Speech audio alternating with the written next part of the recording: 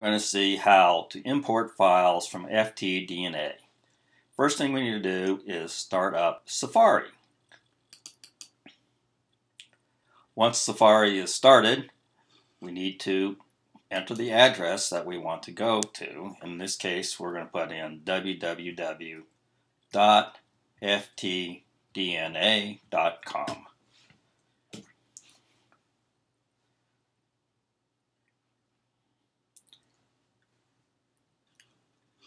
Next, we'll want to log into our account on FTDNA.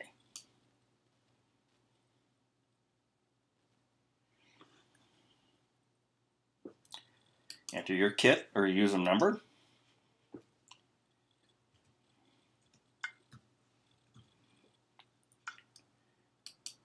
And your password.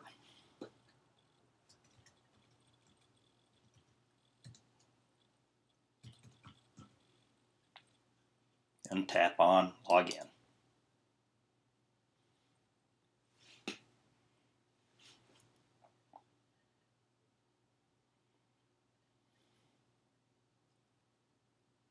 Next, we'll want to go to Family Finder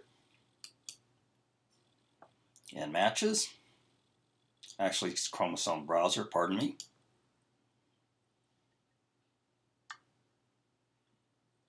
And in Chromosome Browser, we'll see that we have a download all matches to Excel or CSV format. That's comma separated values. This is what we want to use. So we'll click on it. And this may take a little bit. This is a fairly lengthy file size.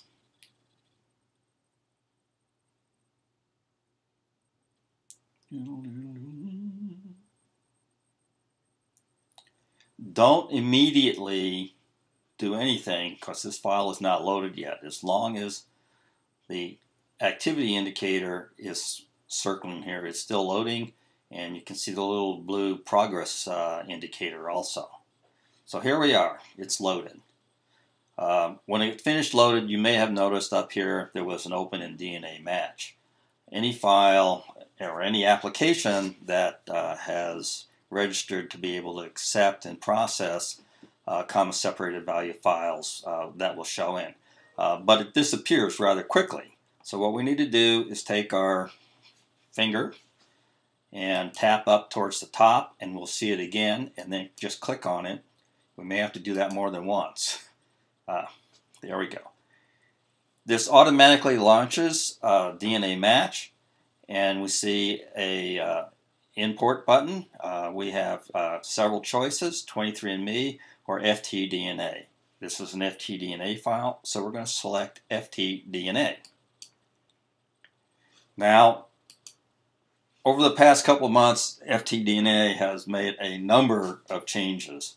So one of them was, to begin with, they didn't have a name in there. Now they do, and sometimes they do, and sometimes they don't. So what we want to do is enter the name of the primary person. This should be the account holder.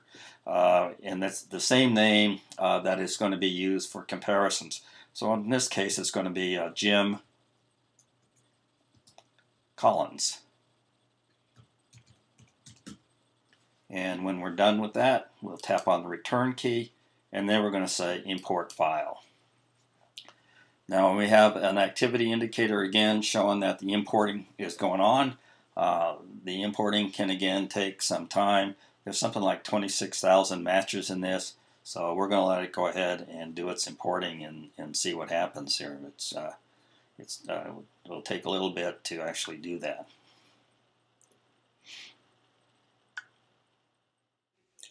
I'm going to cut this video a bit so you don't have to stay here just watching the activity indicator spin.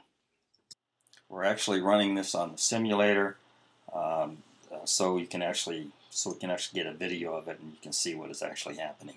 A import statistics page. The import statistics page will contain the file name, the data was created, the testing agency, in this case it's F for FTDNA, the number of lines that were imported, and then the number of errors, if there were any errors. This actually has something like 17 errors in it. I'm not quite sure, as I haven't looked at the file. It's pretty big, but basically, these double commas here probably indicate there's a problem somewhere in that there's an extra field or something in there that's caused it to go a little bit wacko. So anyway, with only 17 errors out of 26,914 rows, that's pretty good. So we can see that, and basically we're done. So we just click the Done button, which takes us back to our home screen. Nice to see if we've actually done anything.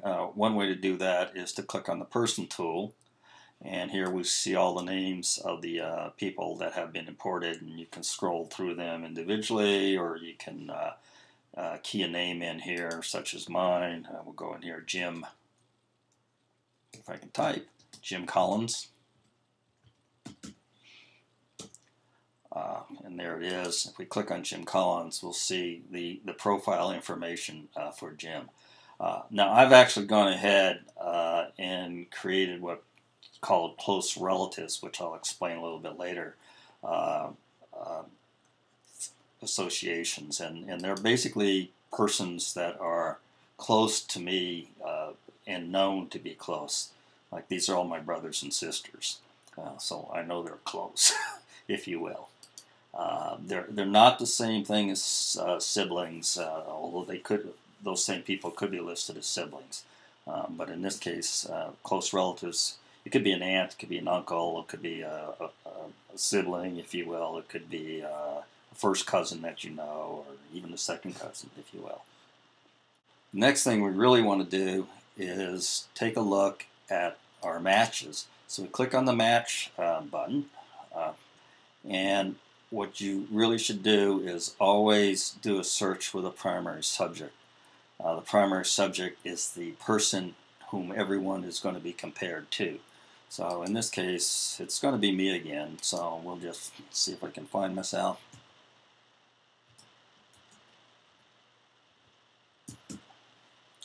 So I'll just select myself, and there we are. We can then actually select a list of names that we want to compare ourselves against. I'm not going to do that right now. By not putting any names in there, it compares against everybody. If you put one name in there, it just means the only person you're going to compare yourself to is that one person. If you have 3, 4, or 5, it means you'll compare yourself to those 3, 4, or 5 persons. You can also limit the search, if you will, by surname. If we have no surnames defined yet in this, but if you had surnames defined, for instance, Smith, if I selected the name Smith, it would say, only return me those matches who have the surname Smith associated with them. Okay. We can also limit by the chromosome. We can pick a particular chromosome or multiple chromosomes. In this case, we'll just pick 2. Make sure you type on the Done. You can pick more than one at the time, but in this case we only picked 1. And then the minimum CM, we can pick, we'll pick 7 here for the heck of it. You can limit by gender. In this case, off of an import, there are no gender indicators in the match record, so you would have to put them into the person profile, so we won't use that. You can also limit by the maternal haplogroup or the paternal haplogroup if those values are identified, again, in the person profiles, if you will. Match type, you can, if again, the match type is maternal. I match my my cousin on my father's side, therefore it's paternal, or I match my cousin on my mother's side, it's maternal, and in some cases it could be both, if you will. Again, those match types have to be put into the person's profile.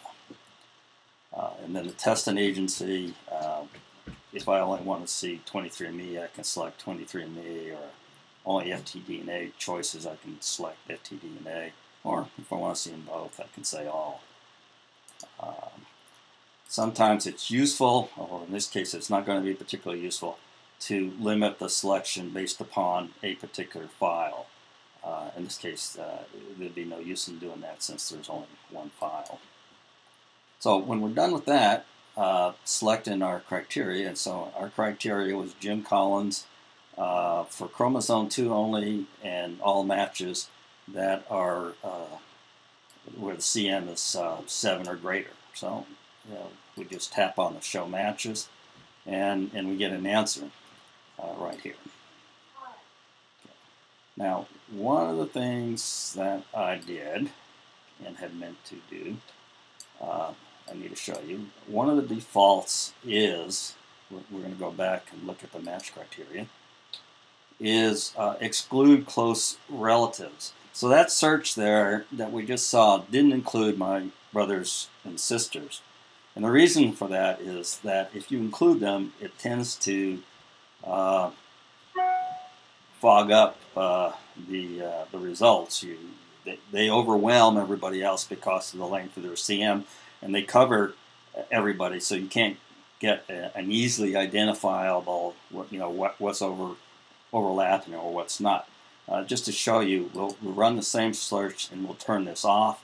And now when we show matches, we should see, as you can see here, I've got my brothers and sisters here, and they just overwhelm everybody because of the length of the CM. All of these people are covered, if you will, by these, but it doesn't. It's somewhat meaningless, if you will. So you want to eliminate them, at least in this case. And so we just go back to the match criteria, and we'll set that back, and we'll do show matches. And there we are. There we have it. This is for CM chromosome 2. And you don't want chromosome 2. You want actually chromosome 3 and 5 for some reason.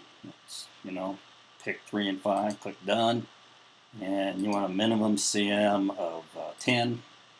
So we should have a. Let's make sure. Let's scroll it up. We have a minimum size of 10. Click on show matches, and so there we have 5. The color-coded ones indicate that they're overlapping. White indicates that it's not overlapping. So as we can see here, this one starts at something like 56 million, goes to 67, almost 68 million. But the one down here begins at 71 million to 82. The next one begins at 86 to 103. So they're clearly not overlapping or sharing with anybody. To get the maximum benefit out of DNA match, be sure to read the help documentation on how to set parameters in the search criteria.